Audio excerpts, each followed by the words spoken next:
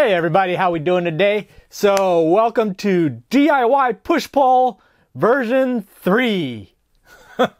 So the history of my push poles actually starts with a sub version, which was my 8-foot 3/4 inch fiberglass stakeout pole slash push pole. And it worked fairly well. It was definitely good as a stakeout pole. I still take it with me every time I go out. But as a push pole, it was just basically long enough where I could bend over, give myself a nudge, and that was basically it.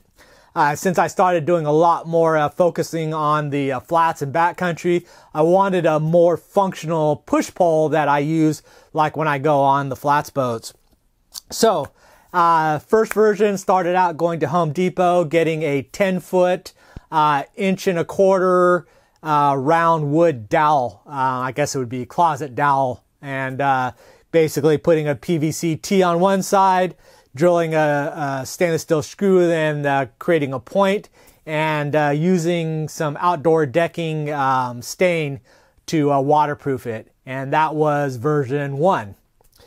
Took it out and instantly knew that it worked, it was functional, but it wasn't very efficient because at 10 foot, I could basically plant it, get one push, and then I was at the top and I would have to lift it up, reset it, push, and then I'd have to reset it. So it would be like having to go walk a distance, but only be able to do one little short step, pause, one little short step, pause. So it worked, but it wasn't very efficient. So version 2 was going to Home Depot, getting another 4-foot section, and then ordering a 2-foot section, 1.25 inch aluminum tube. And what that became was a coupler between the 10-foot and the 4-foot. I'd run them between the two and then drill holes, and that made that extension of a 14-foot push pole. Same ends on it. And boom, took that out there. And I've been using that for the last couple months, and I've been strictly focusing on my flats fishing, and it was very effective. Made a huge difference. So I could actually plant it, get around 3 pulls or pushes on it, and that would definitely get me moving. It would allow me to do enough angles so I could turn the kayak. Plus I could, even if I just needed to reset myself sideways to get a better throw, or like when I'm working the mangroves for those juvenile tarpon, if I just want to get a shift over so I can get a better throw into the mangroves, I could do that, as well as to stop and push and just make a lot of micro adjustments. Worked perfect for that.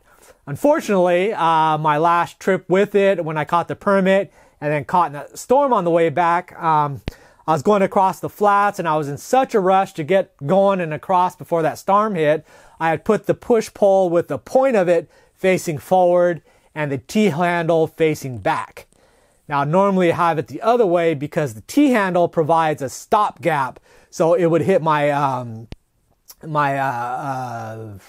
extensions that go across for my ACAs and AMAs for my outrigger, and that would stop it from falling off. But because I had it backwards and I didn't have time to stop and I was rushing it, went out like that, got into the bigger waves, and that front comes up, the back goes down, that T-handle went in the water, and it just basically, with that forward momentum, it just ripped that thing out the back. I didn't even notice a 14-foot pole being ripped off my kayak. It was just that quick.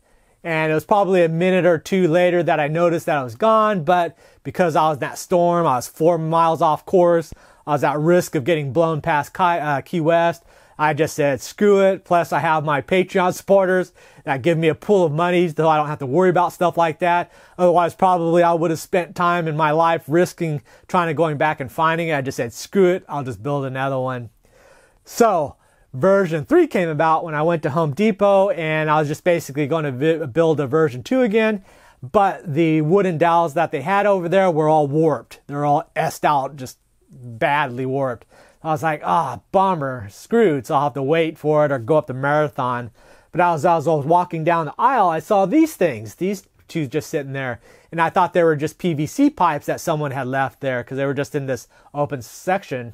And I checked them out, and it was like heavy. Then I looked at the ends, and what it is, it's that same 1.25 inch wooden dowel, but it's got this plastic shrink wrap over it, real heavy duty shrink wrap.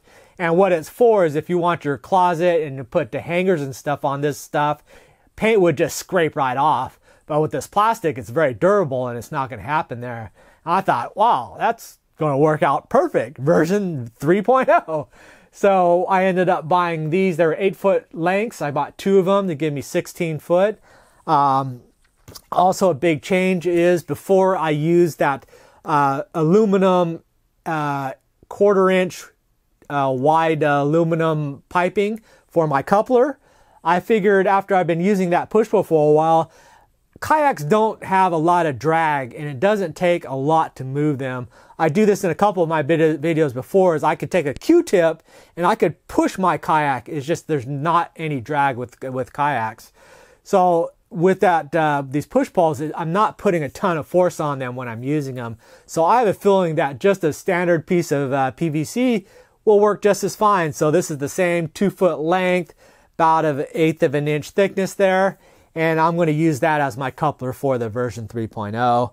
Outside that, the normal things, I got the T, but this time I'm going to put caps on the end, because the problem I had before was when I put this in the water, the empty tubes would fill up with water and it would gurgle, go blub, blub, blub, blub, blub, blub, and make a ton of noise. And that's not good on the flats when I'm lifting it out, putting it in the water, blah, blah, blah, blah, blah, blah. So this caps will prevent that. All told, I'm in it exactly $50. The 2 poles were basically $18.62 each. This 2-foot section was $3.40. The T was $1.34. I bought a bunch of the stainless steel screws, which are going to be the holding points for the coupler, as well as the T handle. Then I bought a $1.66 for the 2 caps, $1.18 for 2 3-inch stainless steel screws. I'll use one of them to join the 2 pieces that are inside here, just kind of to hold them together. I'll use one of those for that, and then the other one I'll drill into the pointed side. Or before I do it, I'll drill this into one side, then I'll shave the wood down, cut off the head off of this, and then sharpen it on my concrete patio there, and epoxy it, and that'll be my pointed side there. So I'm into it at $50 for the version 3.0. So I'll put this thing together and let you check it out, and we'll do some test driving with it. So the hardest part, so I'm going to do first, is basically take one of my stainless steel 3-inch screws. I'm just going to embed it right in the center and just screw it all the way into the wood. So the eye is basically right to the end. Then I'm just going to take my good old trusty buck knife and I'm going to shave this down into a point. Okay, and then once I've got it down to the point, I'll go ahead and use my die grinder, cut off the head of the screw, and then once I've got it kind of roughed out with the knife, then I'll go on to my patio and just use the concrete to finalize the shaping of it, just like basically sandpaper, and then just rough it into a nice solid point there. And the concrete is abrasive enough that it'll sharpen the stainless steel as well, so I get a nice point on it. Okay, this side is pretty much almost done. I've got my sharp metal point there with the stainless steel screw. Chop the head off, shave this down, and then rough cut it with the concrete like sandpaper there. So the only thing left I have is to basically use some clear epoxy all over this, put a thick layer there, and that'll keep this from splintering up while I'm using it. But this side's ready to go. Now the next step is to join the 2 8-foot sections, and the way I'm going to do that is using this 3-inch stainless steel screw. I'm going to embed it halfway down into this side. Then once it's embedded halfway, I'm going to cut the head of the screw off at a kind of like a 90-degree angle so it has a bit of a point to it. Then the other 8-foot section, I'm going to drill a hole in it as a starter hole, and then I'm going to thread that onto this screw, and that's basically going to mate these 2 sections. Now on its own it's not going to be strong enough, but it will hold these 2 together temporarily or somewhat together, and then when I put the sleeve on, that'll totally mate these 2 pieces. Alright, the screw's basically halfway embedded in there. Now I'm just going to chop the head off with the die grinder, and then I can screw the other piece right to this. Alright, we're all set. Got the stud, got the female side, so now they'll just screw on together, and then I could put the coupler on top of it. Okay, we've slipped on our coupler, so I just took the joint part, measured 12 inches, put a mark, and that's where the end goes. So I've got 12 inches on this side, 12 inches on that side. Now I'm just going to put a couple of set screws here, that'll lock down this one side, and then 2 and 2, and that should be plenty. Alright, coupler's all put in. I've got 8 wood screws holding it in there, and it feels nice and solid. So let's get the T part done, and we'll be all set.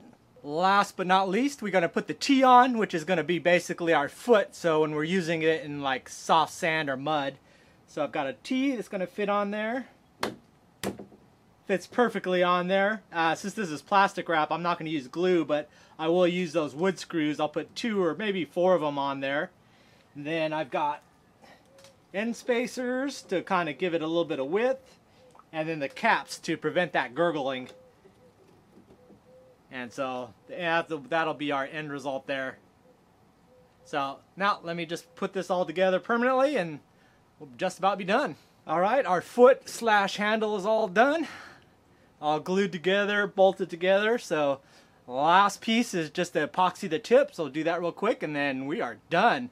Last but not least, we're going to use some 2-part epoxy and just put a thick layer on this end cap there, or point. We're going to put a pretty heavy glob and just keep double coating it and coating it until it builds up a thick layer. I was concerned that it wouldn't work, but on my last push pole, nothing scratched through that layer that I put there, so definitely works good. Okay, our epoxy is all mixed up, and I'm just going to goop it on there. Nice thick coat.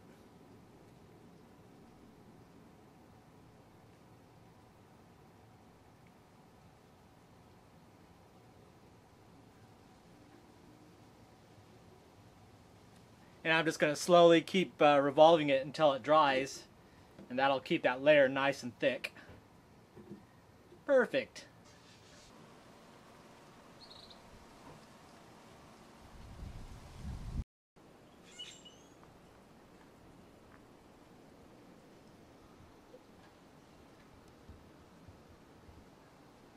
Alright, our 16+ foot DIY push pole is done. That is one long push pole. Alrighty, that is the DIY $50 16-foot push pole complete. Just gotta wait for that epoxy to dry, and it's ready for a test drive tomorrow. I'll have to check the weather, but it took me about 30 to 45 minutes to build. That's based on the fact that I've already built one before, so I know where everything goes. And 2, I wasn't exactly all precise and accurate on everything, knowing that I probably won't see it in another 2 or 3 months because I don't have a very good track record with these things. But anyways, thanks for watching, and I will see you next video. Bye.